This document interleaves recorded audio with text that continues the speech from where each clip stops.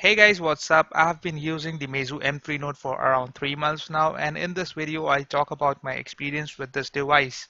First, let's talk about the hardware. The hardware of this device has held up really very well.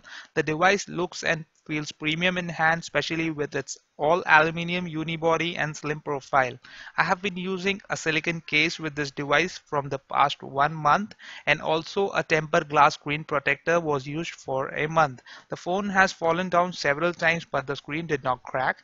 The aluminium body also took the abuse pretty nicely. The aluminium back doesn't tend to scratch up pretty easily, and even the plastic top and bottom are pretty much scratch resistant. And there is absolutely no scratches even after using the 3.5 mm audio jack and the charging cable every day. The quality of the display is top notch, and the best part about it is its brightness, sunlight legibility, and the 2.5D glass which looks so premium. The display doesn't have Gorilla Glass protection, but certainly there is some kind of protective glass with oleophobic coating, which is why the display is scratchless. The loudspeaker of this device is very loud, and you will certainly never miss a call on this device. All I can say is there is only one negative in the hardware section, which is the lack of a separate dual SIM card and SD card slot, but that too is taken care of with the 32 gigabytes of onboard storage. And if you are a single SIM user like me, then this hybrid SIM card slot won't bother you. Now let's talk about the call quality and signal reception. Both have been top notch, and I never faced connectivity issues in call or data. Even the Wi-Fi reception was very good. Now coming to the UI, the UI is one of the best parts of this device, and it is very light and snappy, but in the same time very feature rich and vibrant. First time users will find it a little different from traditional Android layout, but you will get used to it pretty soon.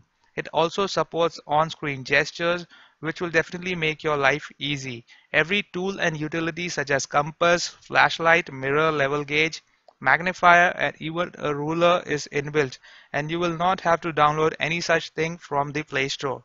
The notification panel has almost all the shortcuts that you will ever need, and you will rarely need to go to the settings menu, but even with all such features, the device has almost no bloatware. I have done a dedicated review of Flyme 5, which is the operating system on the Meizu M3 Note. A link to it is in the description of this video. Now let's talk about the fingerprint scanner. The fingerprint scanner has been integrated in the M back button, which is below the display. This button is a combination of a back key, a home key, and a fingerprint scanner. The fingerprint scanner is very fast and accurate. The speed and accuracy of this fingerprint scanner is comparable to devices which cost upwards of 25,000 Indian rupees. You can check out the fingerprint scanners speed test that I did between the Meizu M3 Note and Galaxy A5 2016, link to which available in the description of this video. Now coming to the performance of the device. This phone is very snappy and fast. I have done several speed and multitasking performance comparisons between this device and several other devices, but that was with the 2 GB RAM model, which was a review unit provided by Meizu. The 3 GB RAM model, which is the retail unit, definitely has some good multitasking performance. Overall, I did not face any lags, nor did I face any heating issues in regular day-to-day use. Now talking about the gaming performance of this device is mediocre. You can easily play regular games such as Subway Surfers, Temple Run, and Pokemon Go, but the more graphics intensive games such as Asphalt 8 cannot be played smoothly at high graphics settings. Battery performance. The battery performance of this device is insane. With 4000 mAh of capacity, this device will give you an amazing battery life with a screen on time of more than 7 hours, and it will easily last you for 2 days. The charger provided in the box charges the device pretty fast, and you will get a 0 to 100 charge in 2 hours flat. I have done an in-depth battery performance review of the Meizu M3 Note, link to which is in the description of this video. Now talking about the camera performance of the Meizu M3 Note from the front and rear camera is very good. The camera UI is very simple and easy, and there is zero shutter lag.